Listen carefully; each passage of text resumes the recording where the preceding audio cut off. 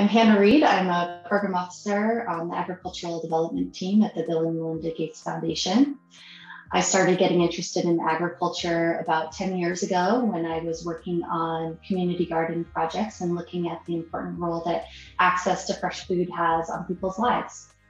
Having accurate, timely, and reliable data on what farmers are growing, where they are growing them, and why is critically important, not only to us as funders, but to all stakeholders in the seed system.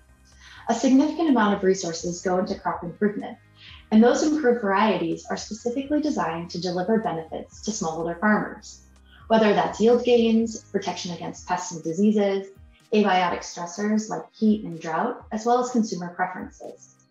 These varieties will only have the intended impact if they are actually grown by farmers. At the Gates Foundation, we invested in the IMAGE program to scale up and institutionalize the use of genotyping for routine monitoring of crop adoption to help us all better understand if these improved varieties are actually reaching the farmers who will benefit the most.